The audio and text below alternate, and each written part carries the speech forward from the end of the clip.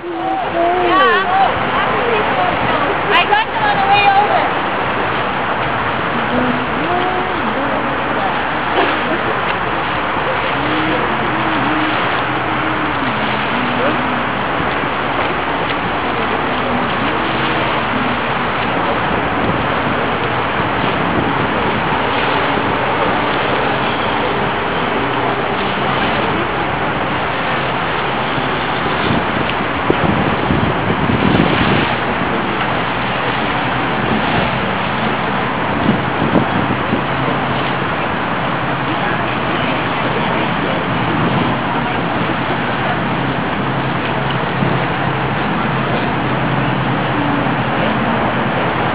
Again.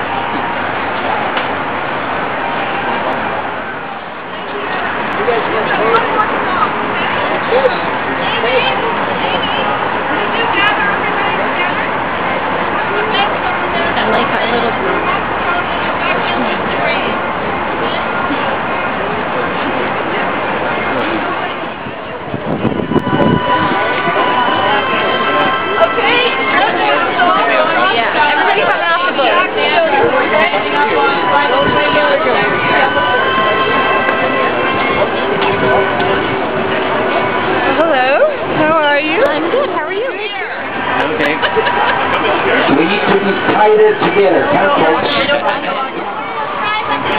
Slide the life jacket over your head. Once it's resting on your shoulders, you adjust short straps to your chin, long straps around the waist. Usually takes 2 loops. Now once we have the life jacket on, and we still have to leave the boat, you will all come out and line up against this door. In the meantime, me and my crew would have launched life rafts. There's 2 of them right here on both sides of the vessel. They inflate automatically in 30 seconds.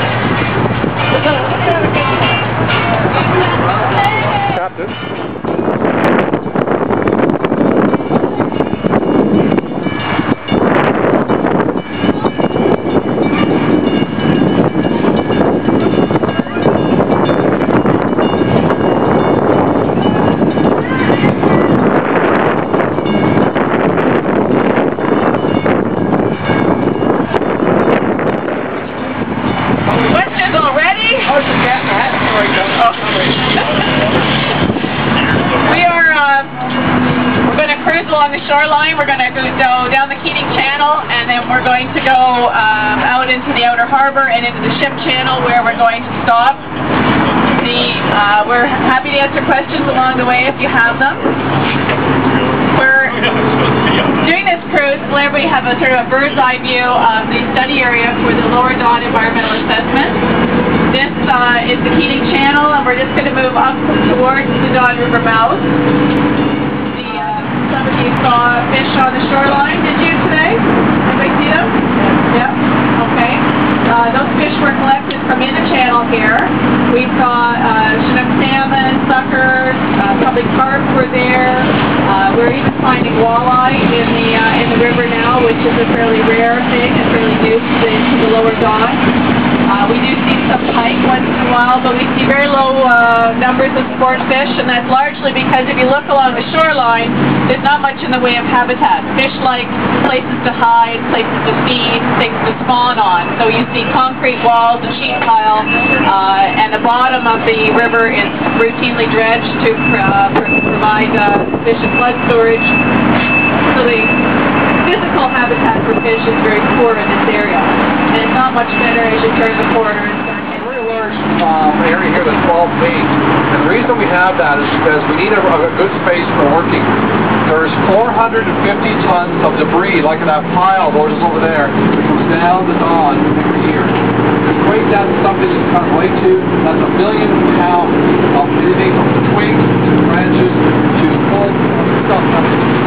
There's some stumps over there that are actually 1 to 2 feet wide. That's not a big stump that comes down the river. We put a series of booms here at the bottom of the channel to catch that because we don't want that to go in the harbor. We have a lot of recreational boaters in the harbor, plus we have commercial traffic. So for safety and navigation, it is owned by the City of Toronto. It's operated by the Toronto Port Authority. Answer any questions anytime. They're actually skimmers, so they're designed to go out and skim the top layer for small debris like coffee cups or more human litter. And they're actually owned by the City of Toronto, and they were released by the City of Toronto this year, and the city asked us to operate them this year on a trial basis to see how effective they were. We're always in the exact right spot. One of the corporation's projects is a park called Commissioner's Park, which is actually meant to line the south side of the Keating Channel. We did a design for it, I think coming up about 2 years ago now. We went through quite an expensive public process. It was designed by a landscape architect from Montreal, Claude Pommier, and it consists of a series of active recreation ball fields and then passive recreation planted areas, and it's kind of divided in half by Villiers Street, which is the street that you probably just walked up that is just on the other side of these buildings. So south of Villiers to Commissioners is really the active recreation zone part of that park. And then from Villiers up to this edge is really conceived of as kind of a wetland component of the park that's meant to be part of the whole Don River naturalization. So that section of the park is shown with a design in the plan, but I think the thought has always been that it will become part of whatever this naturalized river edge is. So we'll have a part of the park that's a little more natural, and then another part of the park that's a little more active recreation oriented. The corporation is now starting to acquire some of the properties. Many of the properties on the south side of Villiers are privately owned, so we're purchasing those and trying to assemble the whole park site. Once we have most or all of it assembled, we'll actually start building the park. Hopefully by then we'll also have a good plan for what we're doing with the water's edge, so we can do that phase of the surface. About 450 tons of material. There was that big storm that happened in 2005. Remember up in the Don Valley flooded? That storm, we removed 320 tons from that one storm. So that's the kind of storm event that has to go into the planning.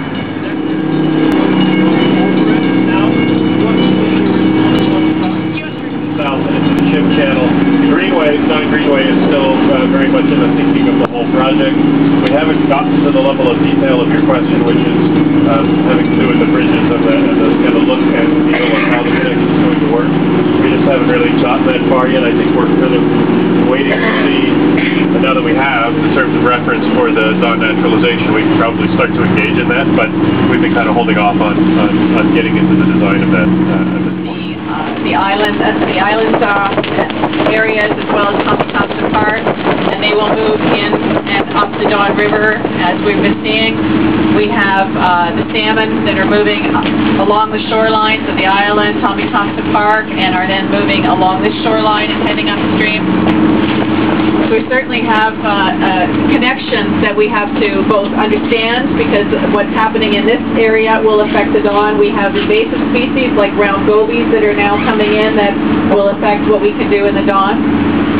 So we have to consider all these things together. It's one big system that we have to understand it and have to work with it. Behind the freighter you see the large white crane, that's Atlas crane. It has a capacity of 350 tons. It is the largest crane of its type in the Great Lakes. And one of the advantages we have of having a crane like that here is that we do something that's referred to as short sea shipping. As you've probably seen on TV, the Asian export market is huge, and they're shipping these giant boats with thousands of containers on them. But the thing is, they obviously can't come up the seaway because the seaway is limited to 78 feet wide and 740 feet long. So what we can do, though, is unload some of those containers in Montreal or in Halifax, and then ship them up on small barges and stuff like that. So cranes like that will become important in the future. And the other thing, too, is that, just to let you know, shipping by water is the most economical, environmentally friendly way of transporting goods. And I'll refer to that again when we get down to the shipping channel. Gardner. Now that the Don River process again is gotten down in terms of reference phase, we'll start to look at some of the land east of Parliament Street, including the extension of Queen's Quay, which was asked about before, but also what happens on those lands. Silos that you see there are shipping will go as directed by property. The advantage is that by having more here, we can take the truck out and help. And these materials are required. We can put them down. We can start them at 12. That's 12 by all these people around here. It's not stored here, not stored around. Everything here is important. One thing we do is we actually import and export one cargo. One thing we import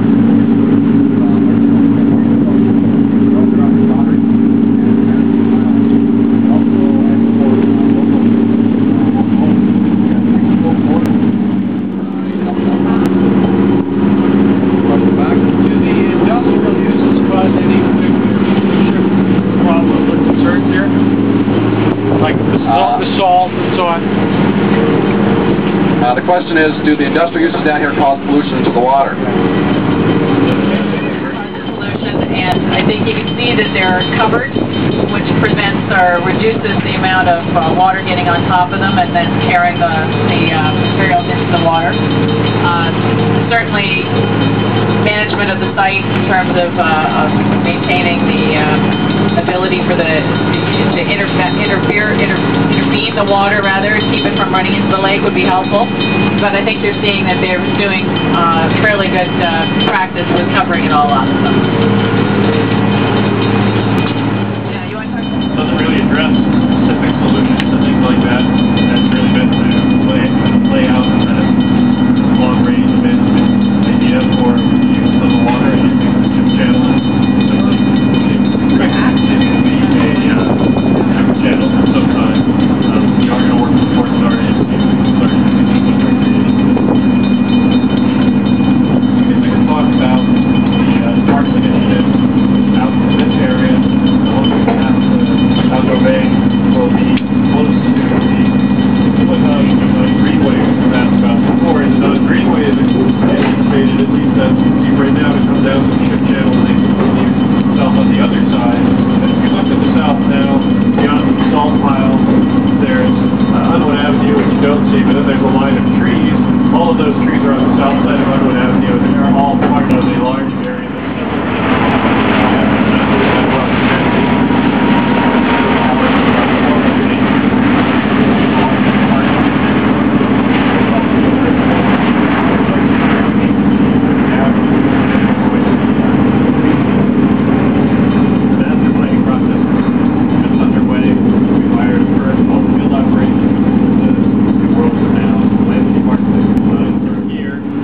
Get all of their, or most of their sugar by boat, so they need a waterfront site. And it's been on that location for quite a while. They've got the rail link, they have all the infrastructure. And I think the best thing about Redpath is it does employ a lot of people. It's a big industry. It's a contributor to the economy of the city. Does it have to be right downtown? No, but a plant like that is not a cheap thing to build. And to relocate it would be hugely expensive for them, or if the public wanted to move them, it would be hugely expensive for the public.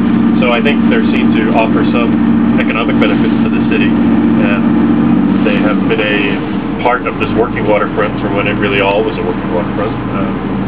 So will they stay there forever?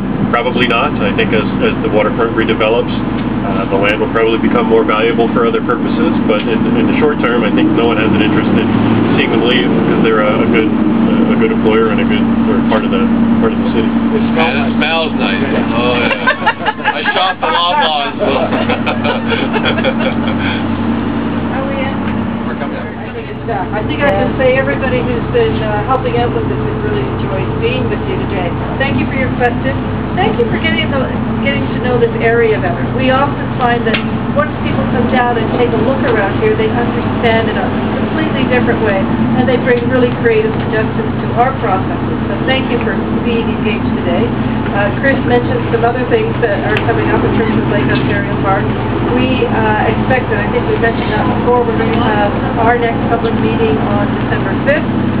If you signed in, you'll all get notices of that, and so we encourage you to be there. This really is the last leg of your tour. You started at Villiers Street, we walked south, and we went north. We appreciate your backtracking with us today because we had a few more folks than we had anticipated.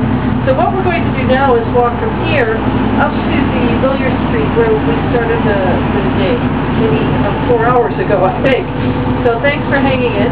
This is about the center of the Don Greenway, which is one of the options in terms of bringing the water from the Don down, or part of the water. So we're going to walk up there. You're really free to wander. You know, wander up with us, and we'll lock the gate with the last little bit. This is heading the boat. And thanks to the captain.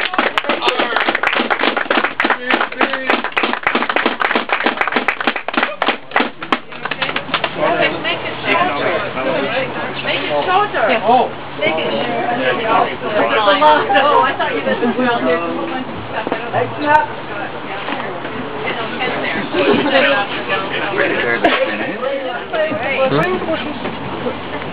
Cute. They're very cute. They look very warm, actually. They are warm. And they keep my hair out of my face. And they make people laugh. So That's I mean, right. Yeah, multi-purpose, right? Yeah. Perfect. Perfect. So how are you enjoying your new job? I'm enjoying it. Together this morning at 7:30 with, I better organize my thoughts. Of course, it doesn't really do any good once you're, you know. A pleasure. Great to meet you. I'm sure we'll see you at other things. Add it to the pile. Here, I got one too. Okay, cool. What have you got done here? Okay? All right. Yeah, all right. Em said to me as we walked out this morning, she says, "Gee, you took a business." Hey, I like your camera. Pleasure again. Thank you, Captain. Thank you. You filming all this? Filming all this. Thanks, Captain. Just my address, yeah, email address. It worked out okay.